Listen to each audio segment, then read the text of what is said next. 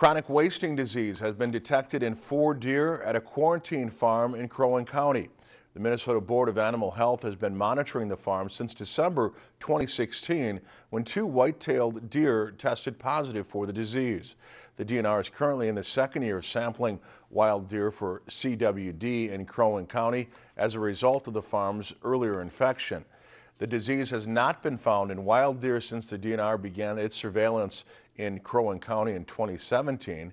Assistant Director Dr. Linda Glazer says the biggest change following this new detection will be to extend their deadline to monitor the herd.